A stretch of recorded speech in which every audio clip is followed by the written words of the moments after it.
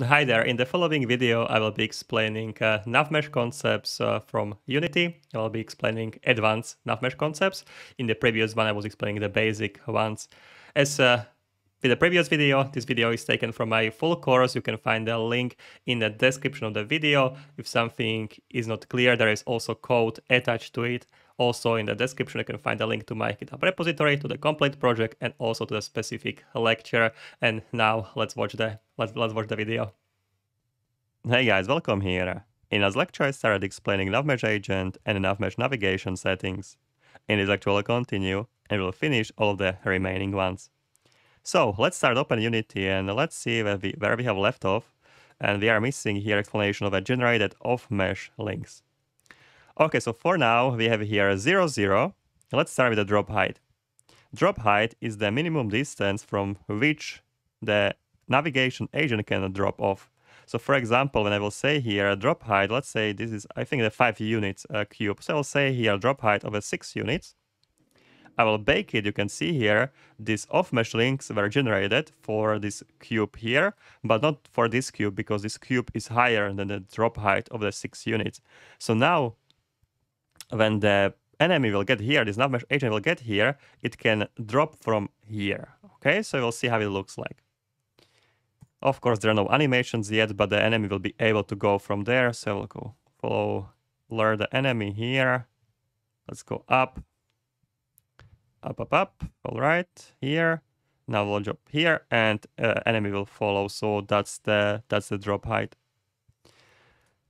All right, so that's the drop height. Let's see now the jump distance. Yeah, similarly jump distance. You can see here these two cubes. For now, the enemy agent cannot jump from one to another, but I will say here jump distance 6 units. I'll bake it. You can see here now that when the enemy will be here, the enemy can go from one cube to another one. Not sure how I can show it to you, but okay, let's see. Let's go in the inspector. Let's go. Oops, not the plane. Let's click on the player, please. Okay, let's see player. Let's drag the player on the top of the cube. All right, so this should be on the Y, I guess 6, right? So 6 here, or no, 5 actually, 5 on the Y, 5. All right, so the player will be here. All right, let's get enemy. And I think that should be different value because player is hanging out a little bit. It's okay, doesn't matter. Let's drag the enemy. Let's do the same thing. Let's get with the enemy up here. Okay, let's say also Y, let's say 5. Okay, they're a little bit in the air, but doesn't matter. I think now it should be still working. So let's play the game. All right, let's see. You can see the enemy is able to go there immediately, jump over. Okay, so that's an off-mesh links. When I will say here, let's click here on this cube, well, not the cube, navigation, of course. And let's say here jump distance, just let's say I will allow here 1 meter, I will bake it. You can see there is no link between these two meshes. I'll play the game. The enemy, unfortunately, is not able to go up here. Okay, let's stop the game. We can provide an R2 game objects as there were before. So let's click here inspector. Our position of the player was, I think, 0, 0, 0, 1, 0, 0, 0. Oh, actually, I am writing here 9s. So 0, 0, 0 like this. And our enemy was somewhere around, I don't know. Let's put it on 0, 0, 0 as well. 0, 0, 0. And let's drag it a little bit back here. All right, so that was the off-mesh links. So we have covered all of these properties here. Perfect. What else do we have here? We have here something called agents. That's can be a little bit confusing because we have also agent settings here. Also, we have an agent itself. For now, you don't need to know anything about the settings here in navigation agents because these settings will not work anyway. If you want to get them working, you need to download one package from the Unity to get working the agents because this agent settings just simply says you can set the surfaces only for a specific agent. So you can set up the specific surfaces only for a specific agent, and you can apply these settings only to these surfaces and also other things. But for now, really, guys, you don't need to know anything about this navigation agent stuff because it will not work anyway. All right, then we have here areas. We have here different areas, for example, no walkable, jump, walkable, and so on. And to these surfaces, we can assign different values. This value is the cost of the, basically cost of the area. The bigger the cost is for the area, there is a higher chance that this navigation agent will try to avoid the area. For example, I will create here a new area. I will call it lava. Lava. And I will get here, cost of this will be super high. Let's say 90 will be cost of this lava. Now I'll create here a new surface. Okay, let's say I will click here on this one. I will copy it, so Control D. Already have this surface. I'll put it in the front of the player. Straight in the front of the player. Alright, let's drag it so the surface is in the front. Like this. Alright. I will bake it, okay, so I'll click here, bake, I will bake it, so let's see, okay, it's baked. And I will say here, I'll click here on the object. But first, let's make sure you click here on inspector, make sure your cube is static, it should be static. Alright, let's click here on navigation. And let's click here on the object tab now. When you have your cube static selected and you click here on the object, you have these available settings of this area. And you can say here navigation area and I can select your lava. Now let's bake it again. Okay, but we need to rebake it. So bake it, let's rebake it. Now you can see this area is red. Now make sure that your enemy will be in the range. Let's say enemy will be like this. So enemy is able to reach the player from the beginning of the game. And make sure the enemy is in the front of this lava. Now let's play the game. And since the cost of this surface, of this area is super high, the enemy will try to avoid it. You can see the enemy is trying to avoid it. Okay? You can see it's not going straight to us, but it's going around. All right. When I will say here the cost will be super low, let's say object, I will select here walkable, so cost is 1, the cost is super cheap. So I will bake it, bake. And let's run it, and it will go straight through this area to the player. Okay? So when the cost of the area of a NavMesh is higher, the enemy will try to go the other way. It will try to go the way that has a lower cost. Okay, so that's basically it. I can move this area somewhere else. Let's click on this. Okay, let's place it here. Let's rebake. All right. All right, so now we have here, what else I can show you? Okay, I think I covered everything here. So agent radius, agent height, max slope, slope height, drop F, high, jump F, advanced we don't need to touch here. All right. Objects we covered, we can assign the area with different costs. The cost with the lower cost is chosen, the higher cost is avoided. For example, when you have a lava area or you have a water area, maybe you can put the higher cost on this area, so the player or the enemy will try to avoid these areas and it will try to go the other way around. All right, so yeah, we handled everything from these tabs here. What we can handle now, let's click on the bandit and let's see here inspector.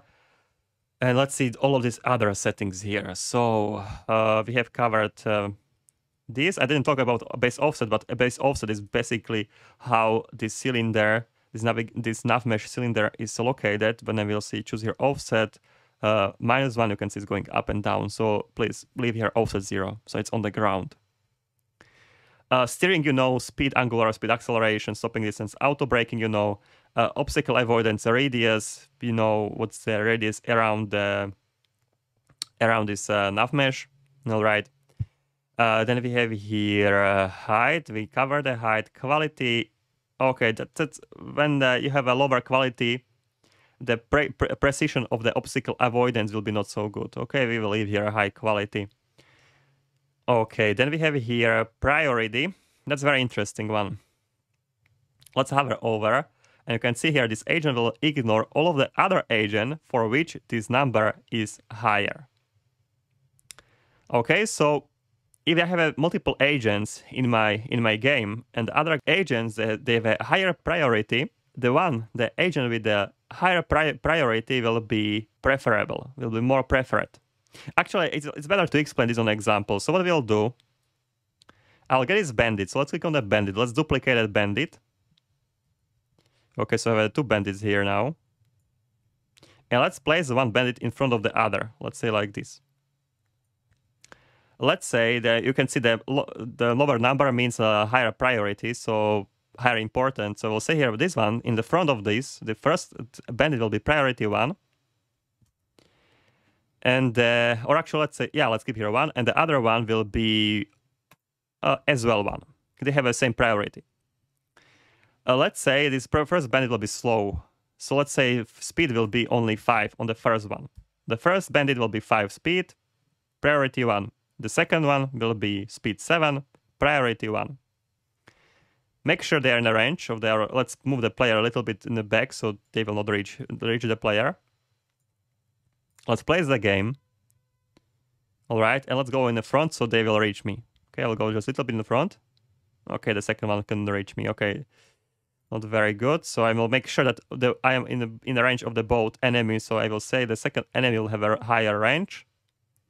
So let's say the second bandit in the back has also higher range, so they can start to follow me at the same time. So we'll say here range. Let me see it. Detection radius 12. Let's say 12. Let's verify. Yeah, 12 seems okay. So first bandit has a 10 radius. The other one has a 12. Let's play the game and let's see. Okay, so you can see they have a different priority. Okay, actually not that good example. I'll place them even more back so they are in a bigger distance. So we have more time to notice the difference like this. All right, and all the settings can stay the same. And let's see. Like this. Still not very visible, guys. I've tried to find for you good settings. So let's say this first bandit in front will be even lower speed. Let's say speed 3. It'll be super slow, and the back bandit will be fast. This will have a speed 7, and this has only speed 3. Let's try it now, so we'll see the difference. Okay, so you can see the second bandit is trying to avoid the first. Play it again one more time. They need to start up to following us at the same time. You can see the first agent is which one is behind. The first one is trying to avoid the first agent. One more time, you can see it more clearly. Like this, it's going in front of the other one. But when I will say here, my first agent here has a super low priority. This agent really doesn't matter on this agent. I will say here the priority number. Let's see on the bandit here. Let's say here priority will be 90. So higher priority is less importance. This means, okay, so lower value implies higher importance. So higher value means less importance. So this agent is not really important. It has a 90 priority. This other one, this behind it has a priority 1. This is very important agent. You will see when the game will start. This other agent will go straight through. Actually, I couldn't see it very clearly. You can see it's hitting the other agent. It's really not very visible. I'll get here super big range. So detection range, let's say 14. The other will be also for this one. Other have a 15 even. All right, and I will say here even smaller speed 2. All right, and I will see it now. Let's play the game. You will see it will be crashing to the agent. Okay, now it's not moving. Okay, we need to increase even more this radius. So let's say 17. Okay, so the other one has a 17, speed 7. All right, priority 1. The first one has a speed 2, priority 90. Okay, so let's play the game. Hopefully now you will see it. Okay, you can see this other agent just simply kicking the other. It doesn't care about this other agent because it has a super low importance. When I will give them the equal importance, or I will say here priority on this one will be 50 on the first one, and on the second one will be even smaller priority, so let's say 60. So here I will get a 60 priority. All right, then the other agent will be avoiding the other one now. Okay, you can see it's going around. Okay, but when I will say the first one is super, there is no priority here, so let's say 90 priority, but the other one has a higher priority, so a priority 1. The first one will go just I don't care about you, I'm going straight through you. You can see it. All right, so quite difficult to set it up correctly, so you can see the example, but you can see here the more important the game object is, or the more important agent is, the other agent treat this agent differently. If the other agent is not important at all, and the other agent has a more priority, the other agent don't care about the position of it, they are going straight through it. All right, so quality is the quality of the obstacle avoidance. Of course, when you have a lower quality, there is also a smaller load on your performance, okay? But we'll keep here high quality, and also let's set up back the priority. By default, it's 50 for all of the agents, so let's set here 50 back, and on other bandit, let's say 50 here. All right, so height we covered, quality, priority, path finding, auto traverse, off-mesh links. So when I will untoggle this, this agent will be not able to traverse a mesh link. So I unselected this one here. All right, and you will see, okay, let's lure them on the plane. And actually one bandit is super slow. Okay, so let's stop it for a second. Let's click on our slow bandit, so bandit 1, and let's change the speed back to 7. All right, let's play it again, and now let's see what will happen when one of them doesn't have an off-mesh link. So let's lead them up here again. All right, back up here, and let's jump down. Let's see. You can see only one could jump, and that's our bandit. Let's see, which one is this? I will stop it. Scene. Okay, so our bandit with the off-mesh links. So auto traverse off-mesh links would be was able to jump down, but the other one wasn't simply. Okay, so that's the path finding of mesh links. Okay, so I will select, I will enable both of them. Then we have here auto repath. Actually, with our current implementation, we cannot test it out. Okay, this agent will attempt to acquire a new path if the existing path becomes invalid. Okay, this will not do anything in our code currently. If I will unselect this, it will still work the same.